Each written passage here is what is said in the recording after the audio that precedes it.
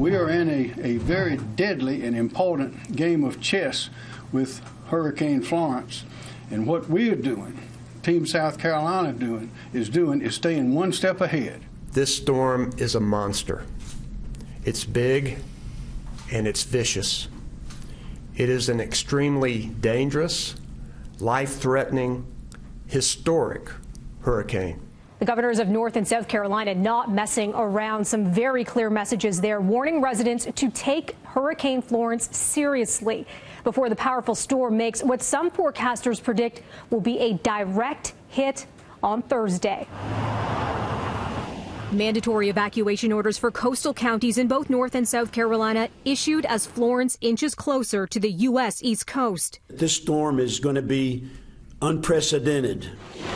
More than 1 million residents expected to be on the move before the hurricane makes landfall, potentially as a major Category 4 storm. It takes 36 to 48 hours to evacuate the coast. A storm can make a change in 2 to 3 hours that is unpredictable.